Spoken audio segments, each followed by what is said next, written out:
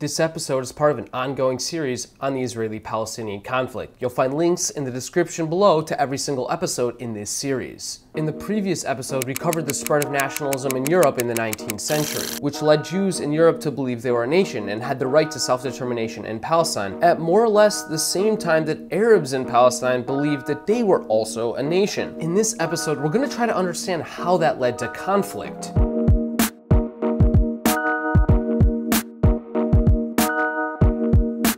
The first deadly instance of violence between European Jewish settlers and Palestinian Arabs was in 1886 in Petah Tikva, when Jews bought land, showed up, and initially just continued to employ the Arabs that had already been living there. And that must have been a little bit awkward at first when the Zionists showed up, like, "Assalamu alaikum, guys, what's up?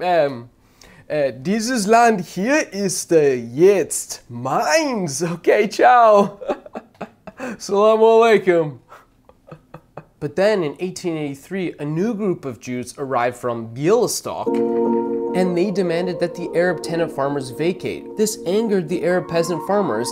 They had already completed the first part of a 2-year crop cycle and wanted to plant the next phase, the valuable winter crop. Yeah, this angered Arab peasant farmers because of the winter crop. And also because they were about to get kicked out of their homes. You know, details. Now, the exact order of events is disputed, but Arabs stole a horse from the Zionists stole a bunch of donkeys from the Arabs, then Arabs tried to get them back, and realizing they were gone, attacked the Zionists, injuring 5 and killing 1. A similar incident occurred in 1895 when European Jews bought land, this time in the Galilee, and they removed the Arabs who had been living there. And one of the guys who got removed found a Zionist and murdered him in his sleep. Now, there's a burning question with this story, which is why would Arabs sell their land to Zionists only to become tenants to the Zionists they just sold it to?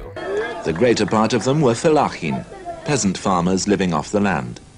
They were the tenants of wealthy landowners who lived in the towns, Nablus or Jerusalem, or if they were from the north, perhaps Beirut. Many of these Palestinian Arab farmers don't own the land that they're living on and that they're cultivating. The land's owned by these Arabs living in cities like Jaffa in the case of the Petah Tikva land, or Sidon in the case of the Galilee land. And so the question is, why is all this farmland owned by Arabs in the cities? And to answer that question, we need to talk about the history of Ottoman land law, and we're not gonna do that. But the peasants got screwed over. Of course the peasants got screwed over, because if they didn't get screwed over, we'd be calling them farmers. And these kinds of episodes become more and more common over the next few decades. Jews are facing pogroms in Europe in 1881, 1903 to 1906, after World War I. So they're moving to Palestine and they're displacing Arabs, and then some of them get killed in their sleep. In part, that's because Zionist settlers increasingly came to believe that hiring Arabs, employing Arabs, was contrary to the goals of the Zionist movement, which was to build a Jewish homeland. What are you doing hiring Arabs? Hire Jews. This is all about the Jews. We're trying to build a Jewish homeland. I mean, that was the logic, and that created a lot of resentment. And I know you might be thinking that refusing to hire someone because of their ethnicity may sound a bit racist by modern standards, and that's because it is. But I don't think it should come as any surprise to anybody that an ideology that first developed in the 1880s isn't gonna age that well. And Zionists at the time would have responded by saying, well, we're not hiring Arabs because we don't want to be the owners and the capitalists of all the Arabs, and they're just our workers, and that's going to create class resentment on the part of the Arabs against us, the capitalist owners, so we're just not going to hire the Arabs at all.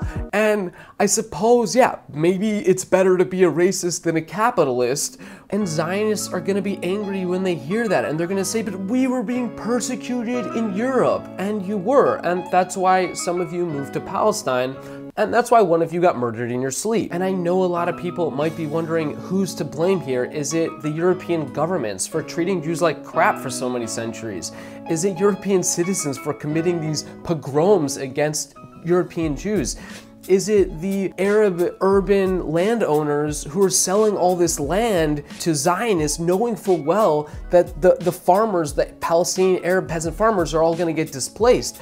Or is it maybe the Ottoman government for the unfair land laws that we didn't even talk about? Or maybe it's the Zionist settlers for their racist employment policies? Or is it the Arabs themselves for committing violence in retaliation? So the point I'm trying to make in this video is that if you want to understand the origins of the Israeli-Palestinian conflict, rather than just blaming the side you disagree with, try to instead understand why each side behaved the way it did.